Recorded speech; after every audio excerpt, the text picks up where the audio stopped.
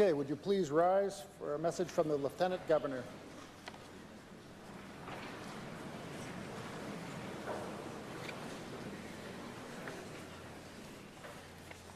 The message is as follows.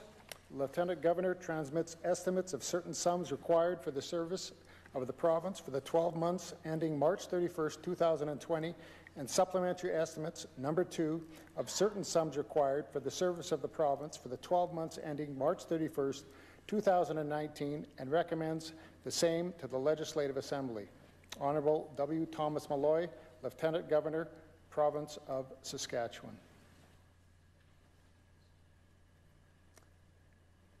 Please be seated.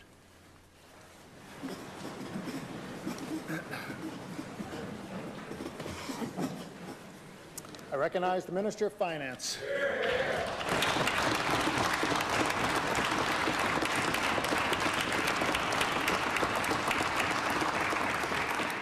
Mr. Speaker, colleagues and visitors, today I have the great honour and the responsibility of delivering my second budget as Saskatchewan's Minister of Finance. Before I do so, however, I'd like to introduce some very important people that are in attendance today. I have with me all 3 of my daughters, and they've always been my support team. I have Crystal Bukowski, my oldest daughter, and her children, James and Lucas. I have Shannon Harpauer and her partner, Brian Burgess, and their children, McKenna and Emmerich. I have my youngest daughter, Lindsay. I have my partner, Tom Wilderman.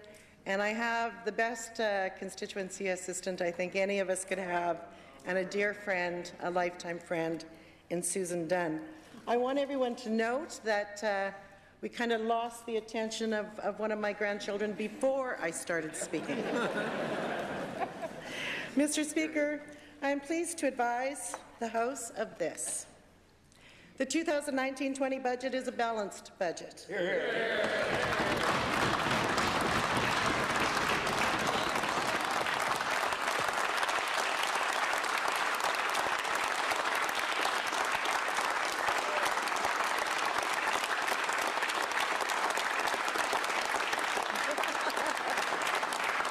Mr. Speaker, this is a balanced budget, and it's the right balance for Saskatchewan. It's the right balance for investments in health care, supports for seniors, supports for vulnerable families, and funding for classrooms to help improve the lives of Saskatchewan people today and into the future. It's the right balance for the much-needed investments in infrastructure for a growing province in both urban and rural Saskatchewan. It's the right balance for investing in important government services while at the same time controlling spending and keeping taxes low. Mr. Speaker, this budget contains no new taxes or tax increases. Hear, hear, hear. It's the right balance to strengthen our economy and make life affordable for Saskatchewan people. This budget is a balanced budget, and it sets Saskatchewan on a path to ensure balanced budgets in the years ahead. The 2019-20 budget delivers a strong, sustainable fiscal plan as Saskatchewan continues to be the best place in Canada to live, to work, to start a business, to get an education, to raise a family, and to build a life. Mr. Speaker, this year's balanced budget is the culmination of a 3-year fiscal plan. 2 budgets ago, Saskatchewan was facing over $1 billion decline in our resource revenues. Some difficult choices had to be made because budgets, quite frankly, just don't balance themselves. Those choices reduced Saskatchewan's reliance on volatile resource revenues and set Saskatchewan on a path to where we are today, with a balanced budget and spending that is affordable and sustainable now and into the future. Mr. Speaker, some governments in other jurisdictions have chosen a path of ongoing deficits. Here in Saskatchewan, we've charted a different course, one that provides a bright future for the people of our province. Saskatchewan's 2019-20 budget is balanced with a projected surplus of $34.4 million. Here, here, here.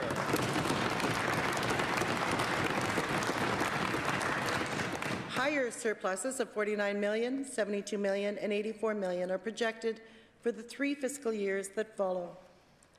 The government's operational debt will not increase in 2019-20. Revenue is forecast at $15.03 billion in this budget, up about $782 million, or 5.5% compared to last year's budget. Expense of $14.99 billion is projected this year, up from the previous year's budget by $382 million, or 2.6%. The 2019-20 budget provides increased support in almost every area: in health, social services and assistance, protection of persons and property, education, agriculture, community development, environment and natural resources, and transportation. Recently, higher potash prices and a modest recovery of our oil have helped our oil and mining sectors. Agriculture, the manufacturing sector, and the value of our exports and other engines of the economy remain strong. This budget keeps Saskatchewan on a sustainable fiscal path that will ensure a balanced budget, not just this year, but in the years to come. The right balance is important because Saskatchewan continues to grow.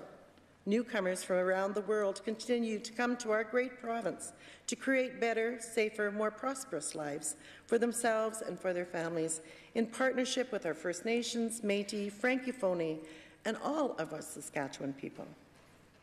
Our population is now more than 1.16 million, an increase of more than 160,000 people since 2007.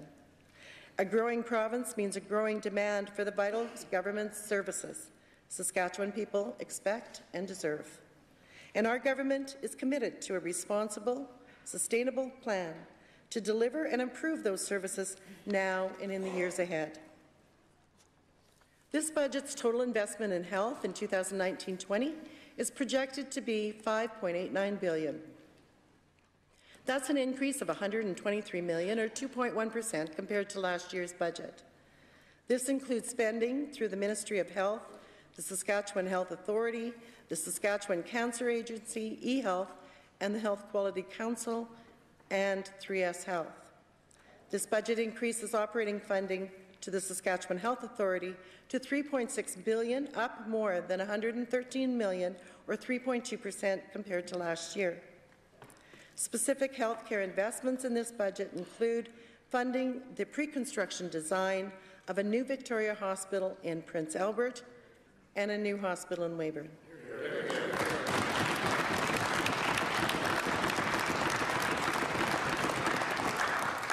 The province and the municipal governments are working together to secure federal funding for the project in Prince Albert, which is vital to ensuring quality health services for the people of Prince Albert and northern Saskatchewan.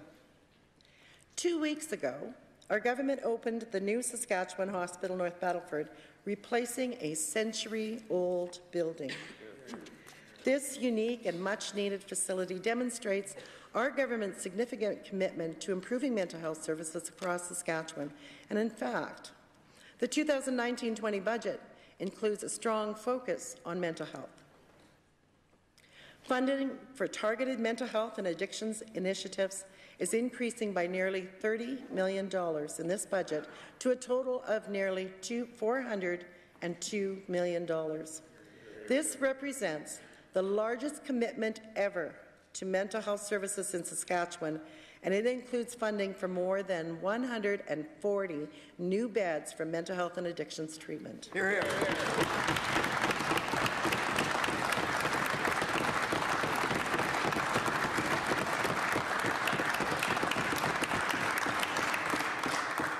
This province has never had a children's hospital. That will change this fall when the Jim Pattison Children's Hospital opens in Saskatoon. This budget provides $23 million in increased operational funding to that facility so that doctors, nurses, and other healthcare professionals provide the best care for our children. Last year, our government introduced an individualized funding benefit for children with autism. This year's budget provides $700,000 increase for autism individualized funding benefit. As a result, the benefit will increase by 50% from $4,000 to $6,000 annually for each child with autism under the age of 6. This will help ensure that children with autism and their families will be able to access the services and the supports that they need. This budget continues to provide care for seniors by investing to replace the Northland Pioneers Lodge in Meadow Lake, fulfilling our government's commitment to replace 13 long-term care facilities for seniors across the province. This budget also increases home care support to help people stay safely in their homes as long as possible through the Connected Care program. That program will receive more than $20 million in 2019-20, an increase of nearly $1.6 million compared to last year. As part of Connected Care, new clinics are operating in Regina and Saskatoon that focus on older adults with chronic and complex conditions. These clinics provide interdisciplinary teams of doctors, nurses, therapists, social workers, and other providers who deliver both on-site and home-based outreach services to seniors in need. This budget also provides $1.1 million, an increase of more than $660,000 to the Alzheimer's Society for the First Link program. First Link assists people who are newly diagnosed with dementia to get the help they need as soon as possible. This budget also makes a $1.4 billion total investment in social services and assistance, an increase of $51.4 million, or 3.7% compared to last year. This budget provides an increase of more than $27 million to support at-risk children and families. This funding will enhance the range of services that keep children safe, including services to help families keep their children safely at home, and private treatment for children with high needs. Community-based organizations and those who deliver services to children and families and provide support for people with intellectual disabilities will receive an additional $5.9 million in 2019-20. As part of this increase, through a new $1.4 million investment, foster families will be eligible for additional monthly payments once they complete specific training to increase their caregiving skills. This budget provides a $6.6 million increase in support for adults with intellectual disabilities. Funding for income assistance program and service delivery will increase by $10 million in this budget, including an additional $6.3 million for the Saskatchewan Assured Income for Disability program. This budget also provides $250,000 in new capital investment for transit assistance for people with disabilities. Mr. Speaker, this budget invests in our children's education. $3.28 billion in total, up more than $19 million compared to last year. Saskatchewan school divisions will receive $1.9 billion in operating funding for the 2019-20 school year, an increase of more than $26 million year over year, and this budget is increasing the school division funding while education property tax remains unchanged.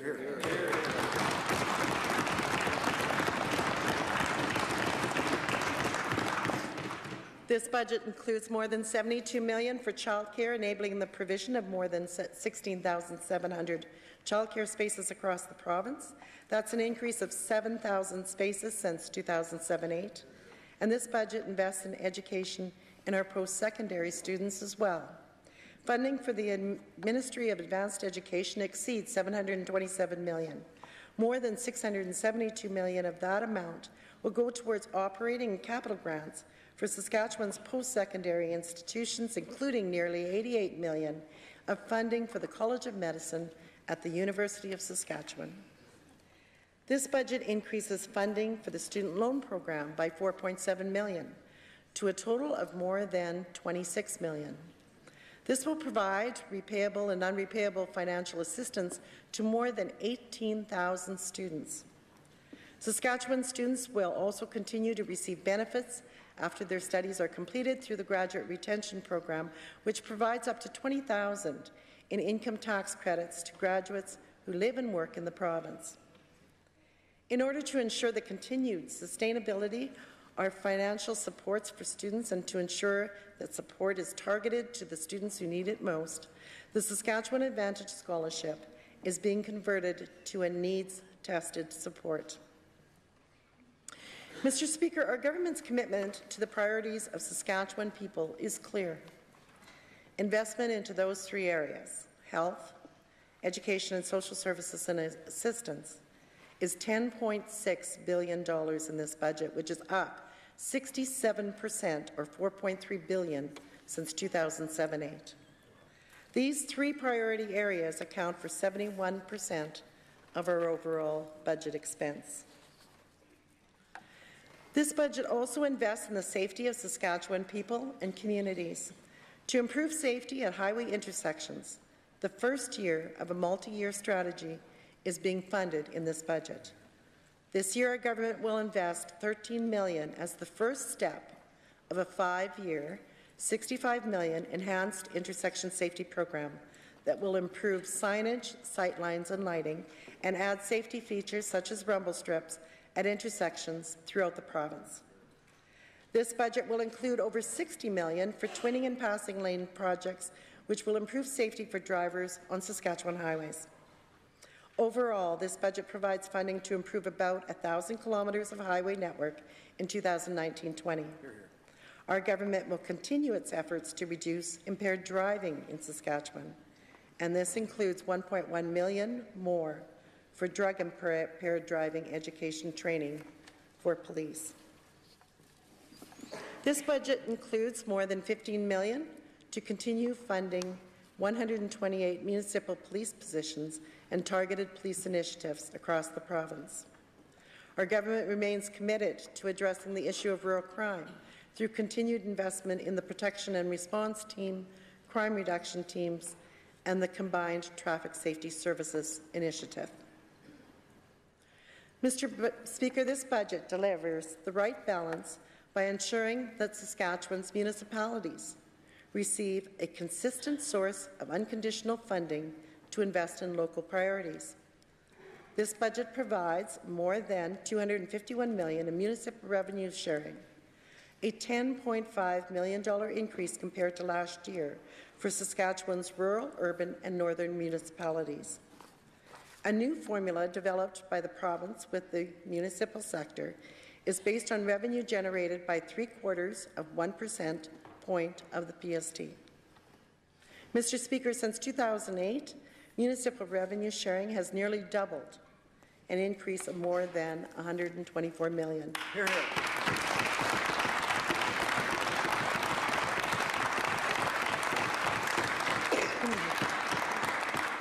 Including revenue sharing, infrastructure funding, and a number of other grants and initiatives, this budget provides more than $437 million in direct government support to municipalities from multiple ministries across government.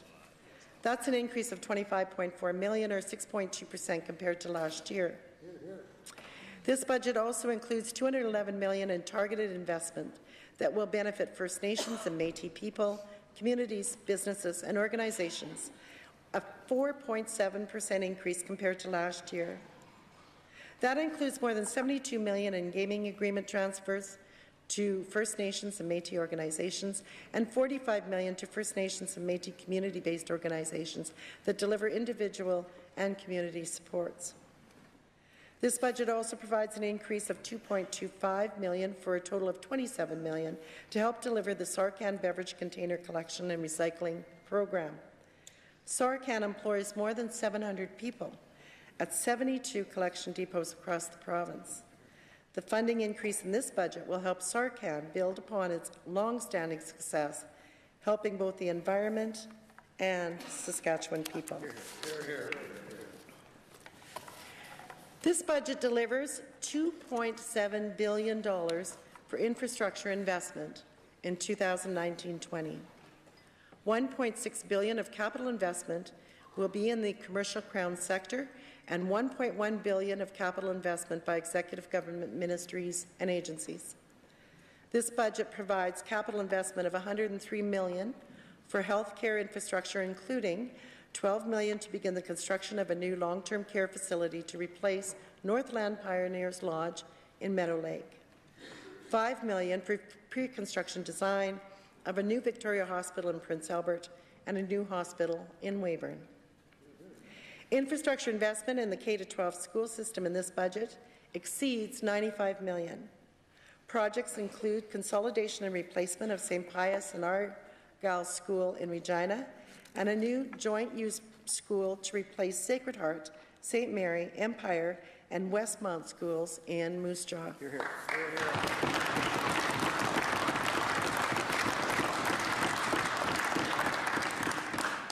This budget also provides funding to plan the replacement of St. Francis School in Saskatoon. There is also $29 million for ongoing construction of new schools in Rostern and Weyburn. Municipal infrastructure funding exceeds $229 million in this budget, an 11% increase from last year. That includes new funding under the Investing in Canada Infrastructure Program, as well as funding to continue commitments under the New Building Canada Plan, the Clean Water and Wastewater Fund, and the Public Transit Fund. Saskatchewan's major commercial crown corporations will undertake a number of capital projects in the 2019-20 fiscal year. Harpauer's $873 million planned capital investments will connect more customers and expand electricity generation assets. Harpauer will continue to renew its distribution and transmission systems this year with the goal of achieving a 40% reduction in CO2 emissions by 2030. SaskTel will enhance services to its customers with capital investment totaling $321 million in 2019-20. This will allow SaskTel to upgrade the wireless and wireline networks, as well as continue the rollout of Infinet, the corporation's high-speed fibre optic internet services. SaskTel is continuing to enhance rural services and has announced the addition of 41 new cellular sites this year as part of a 2-year initiative.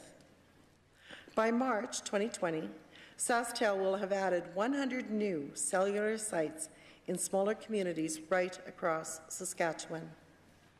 Sask Energy will make a $340 million in capital investment in 2019-20 to meet growing customer demand, as well as to ensure the integrity of its natural gas transmission and distribution systems. Sask Water's planned $32 million in capital investment in 2019-20 will go towards maintenance of existing infrastructure, as well as the creation of a new water and wastewater systems.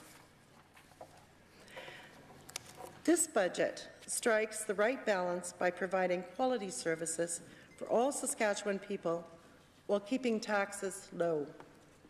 Our budget has among the lowest personal and business taxes in the country, and there are no tax increases in this budget and no new taxes in this budget.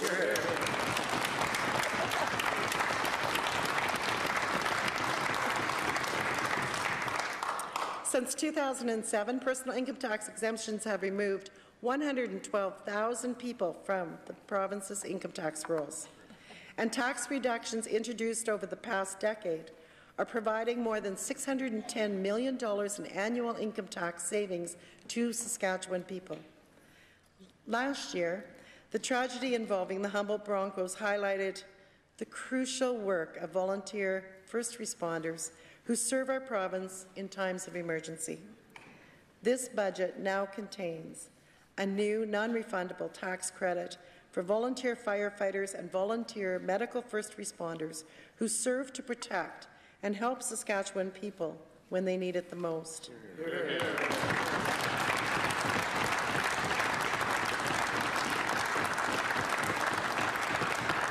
Beginning with the 2020 taxation year, individuals with at least 200 hours of volunteer service in the year will be able to claim a $3,000 tax credit. Mr. Speaker, these new credits for volunteers recognize the valuable work of our emergency responders. And it's another example of our government helping to make life more affordable for Saskatchewan people. This budget also includes measures that will ensure that the people of Saskatchewan receive a fair and balanced return for their potash. The base payment component of the potash production tax is intended to provide a simple flat payment per ton of potash sales. However, it has gradually been eroded by currently allowable deductions. To address this, effective April 1st, the calculation of the potash production tax will be simplified by eliminating those deductions. This budget achieves the right balance by investing in hospitals, schools, highways, and municipal and Crown infrastructure to help meet the needs of a growing population and economy while ensuring that debt is managed responsibly. At March 31st, 2020, the province's net debt is forecast to be $12.4 billion, one of the lowest among provinces as a percentage of GDP. All government debt, including that of Crown corporations, is forecast to remain manageable at $21.7 billion at March 31st, 2020, which is up $1.8 billion from last year due to further investment in capital projects. Government's operating debt is forecast to remain unchanged in 2019-20 at $6.15 billion, which is about 10% lower than it was in 2008, resulting in a cumulative savings of nearly $1.2 billion in interest payments. Last September, Saskatchewan had its AAA credit rating confirmed by Moody's Investors Service, the agency's highest rating. Saskatchewan has the second highest credit rating in Canada when ratings from the three major agencies are combined. Here.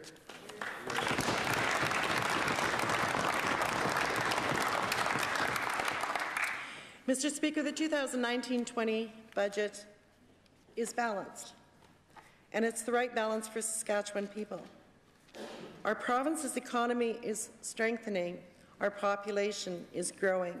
The 2019-20 budget is our government's plan to continue to balance into the future to sustain needed investment in high-quality government services for all Saskatchewan people. The 2019-20 budget balances those needed investments with carefully managed spending and continues to develop a stable, sustainable revenue base without raising taxes. It's the right year for our growing economy.